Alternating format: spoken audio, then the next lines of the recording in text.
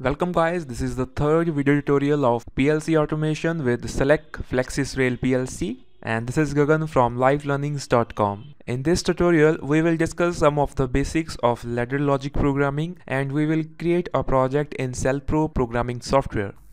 You can see some of the symbols for input contacts and some of the symbols for output devices. The application of this simple circuit is to turn on and off this relay coil. In the ladder logic programming, we will use the symbols to represent the inputs and outputs. To represent these electrical contacts and coils in ladder programming, we have some special symbols. This image is showing the contacts and coil symbols for ladder logic programming. The first symbol is for a coil or for an output. The second symbol is for a normally open contact and the third symbol is for normally closed contact. So this is one of the example for a ladder logic programming. You can consider it like a structure of a ladder. You have two sides, left and right side, and you can consider the instructions written between these two lines as a step of a ladder. That's why I think the name is ladder logic programming. Each line of the ladder logic program is known as a rung. To start writing the ladder logic programming, open the Selpro software. Go to File, click on New, and in this new project window, select the Flexys Rail series. I create a folder on desktop to save the project and the name of the project is test1. Click on Next, click on card selection. You can see there is no card selected for these 4 slots. This card selection is very important. I will use the first card as 10 DI, second card as 6 AIV, and last 2 cards as 8 TO. So I have to configure these cards in the project settings. So first card is 10 DI card, select the 10 DI from the drop down menu. Second card is 6 AIV card. Third card is 8 TO and the fourth card is also 8 TO.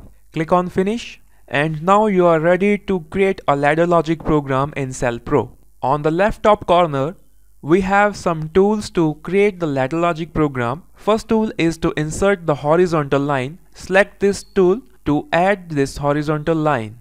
The third tool is to select the normally open contact. You can use zoom in and zoom out tools.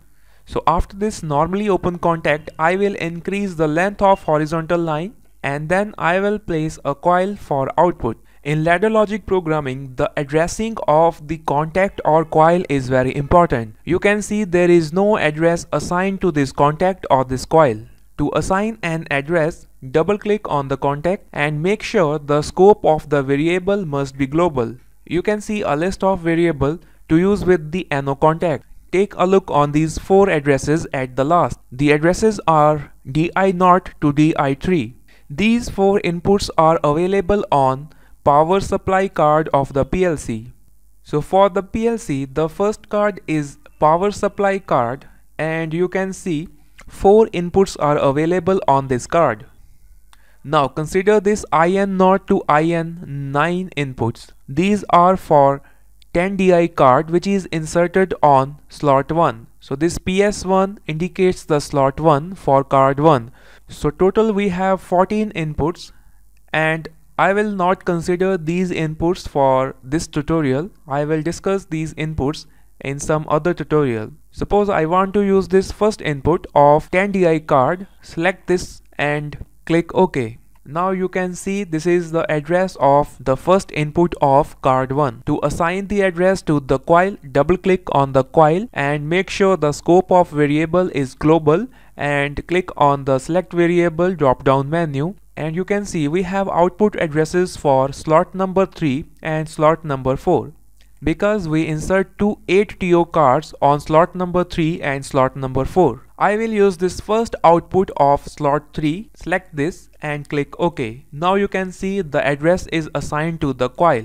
You can also change the name of the contact or coil. Double click on the contact or coil, click on the edit variable and here you can write the name under the variable name tab. Now you can see the names change to start and load 1. Right now I am not connecting the PLC hardware to my laptop. That's why we have to use the offline simulator of the software to observe the output of the ladder logic. First, go to compile and click on build project to compile the ladder logic. Now the compilation is completed successfully. Click OK. And to go to offline simulation, you can click on this icon, run offline simulation. Now the ladder logic is online with offline simulation because the PLC is not connected. The red color means the contact and coil both are off.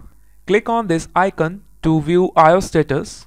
I will consider all the inputs as a push button. To activate the input, double click on the contact. You can see after double clicking on the contact, the color changes to green. And also the color for coil is changed to green. And on the input output wizard, you can see which input is active and corresponding to that input which output is active. This red line on the ladder logic program is a supply line and it will be a 24-volt signal. So when we double click on the contact, it will provide a path of supply to the coil and the coil will get energized. Now this is a push button and by double clicking on it, you are pressing it. You are holding it in on state. Now double click on it again to release the button. So when you again double click on the contact, it will open the contact and also it will break the path for the supply towards the coil and the coil is de-energized. So this was a very simple ladder logic program to clear the concept that how we can place the symbols for inputs and outputs and how to assign the addresses.